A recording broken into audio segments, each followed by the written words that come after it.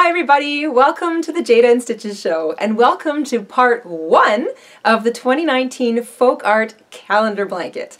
This year's calendar blanket project differs from previous years in that rather than build the whole blanket a little piece at a time, we are going to build the entire blanket canvas up front to begin with, and then each month as we progress through the year we are going to add on to our blanket in order to create a beautiful work of art for each of us. In today's video, I'm going to show you the first 2.5 color sections that make up the main 5 blocks in our canvas. So we're going to work the first 2.5 color sections today, and then we'll get to the other 2.5 sections in a little bit.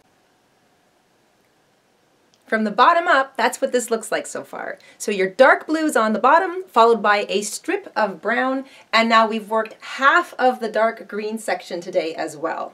Some of you were asking about color substitutions in the comments of the previous video, and if you wanted to substitute black in for the brown, that's perfectly all right. And like we said, if your colors are a little bit different, it's okay, but we thought you might want to see how these color sections work together before you decide on color substitutions for your blanket.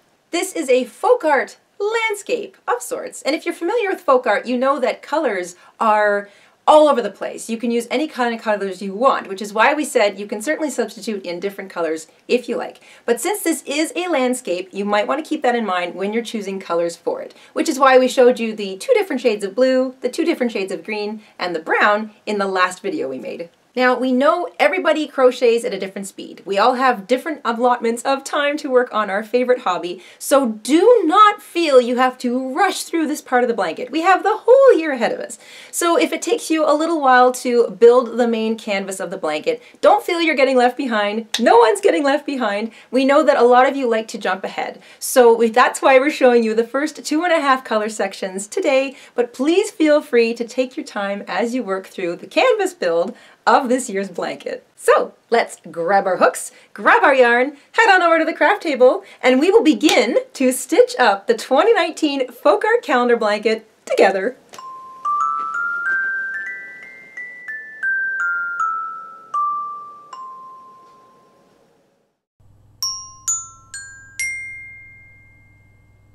Please visit our shop and purchase a pattern. It helps support our show, and we'll put a link to our shop in the description box down below. To begin our 2019 calendar blanket, the first half of our canvas, you want to have your dark blue, your dark green, and your brown yarns. Approximately 200 grams or 364 yards of each color. I'm using a 100% acrylic yarn. This is a size 4 or medium worsted weight. Doesn't matter what brands, I'm actually mixing mine up here. You're going to want a pair of scissors, a yarn needle. The hook we're using throughout this project is a 5.5 millimeter, or an I, or a 9 in the US, also known as a size 5 in the UK. And if you haven't already subscribed, be sure to click that button and the bell so you don't miss the next episode of our 2019 calendar blanket. And once you've got all that together, we can get started. We're going to be working back and forth. So back and forth, left to right, right to left, as we build this blanket. So we're going to begin with our dark blue color. We're going to start with a slip knot, and we're going to chain 110 chains to begin. Once you have 110 chains, make sure that they're not twisted, although it's okay as we work across, you can sort of untwist them if your foundation chain row tends to want to turn on you. We're going to find the first 3 and skip them. Find the 4th chain from the hook and double crochet into it. So the 3 chains that we've skipped count as a double crochet. So when you double crochet into the 4th chain from the hook, you have something that looks like that. That chain 3 on the end will count as a double crochet, and the chain 3 on the end of every row will count as a double crochet throughout.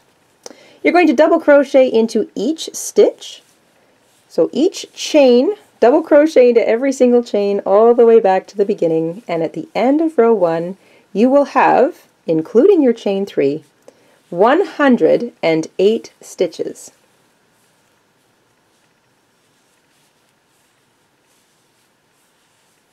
At the end of row 1 you should have 108 stitches. So if you want to take a moment to count them up, Count them all the way across. Remember that you're including your chain 3 on the end as a double crochet, so this counts as stitch number 108.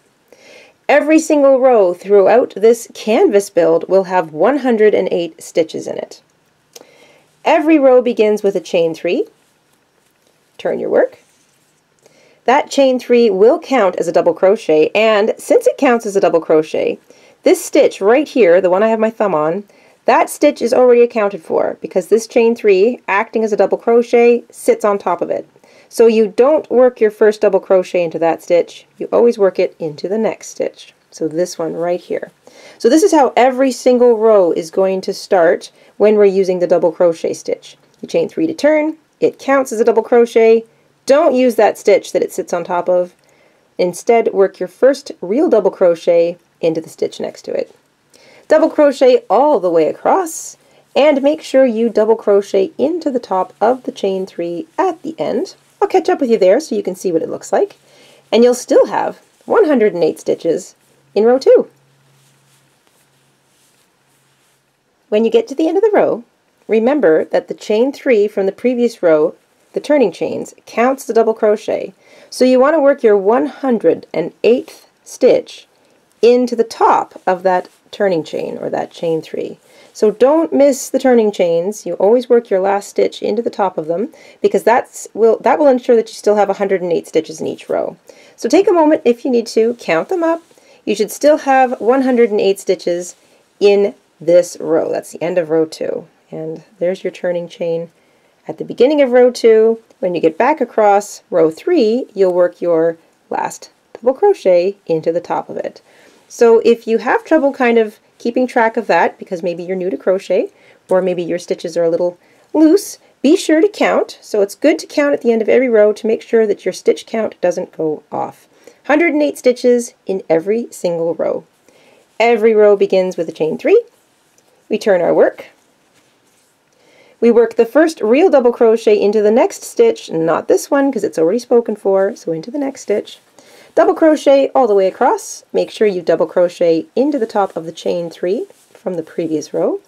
And in total, we want 20 rows of this lovely dark blue. So we're on row 3. I'm going to let you guys work back and forth until the end of row 20, and then we're going to change colors.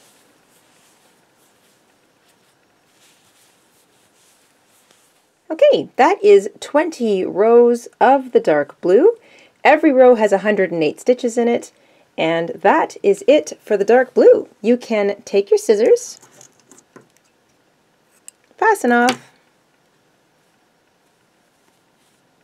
and you can either take a moment and weave in your tails with your yarn needle, or you can just sort of leave them out and work over top of them, or you can leave them all out until the end and weave them in later. It's entirely up to you. But now you want to grab your brown. We're going to take our brown color and make a slip knot.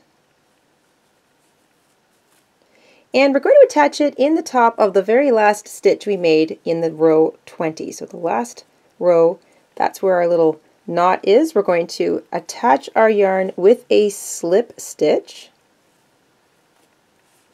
chain 3, and you're going to double crochet in each stitch across. So remember, this first stitch is always accounted for because the chain 3 counts as a double crochet.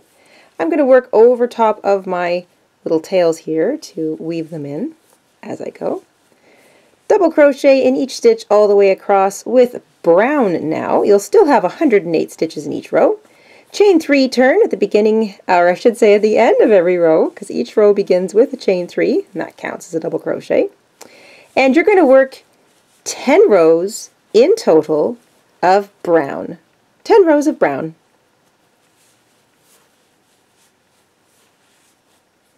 That is 10 rows of brown. So every single row has 108 stitches in it, and you chain 3 turn at the end of every row. Chain 3 counts as a double crochet. So just like the blue section before, you can now snip your yarn and fasten off. You can take a moment to weave in that tail, or you can work over top of it. Flip your blanket over, grab your dark green, and now we're going to work the first 10 rows of dark green. we're going to take our green yarn, our dark green yarn, we're going to make a slip knot, and we're going to join our dark green yarn in the top of the last stitch we made in the brown section. And I'm going to work over top of my short tails. So we're going to join with a slip stitch, chain 3 to begin, so 3 not 2, chain 3. You're going to double crochet in each stitch across, just like we've done for every other row up till this point. When you get to the end of the row, you should have 108 stitches. That includes the chain 3 at the beginning. Chain 3 in turn, and you're going to work the exact same row for 10 rows in total so far of the dark green. Do not fasten off when you get to the end of the 10th row because we're not done with the green section. So 10 rows of regular old double crochet back and forth, chain 3 turn at the end of every row. Each row will still have 108 stitches in it, and I'll see you at the end of row 10. That is 10 rows of the dark green. That is the first half of the dark green section. Now we're not finished, so we're not going to fasten off. We're just going to pull up on that loop.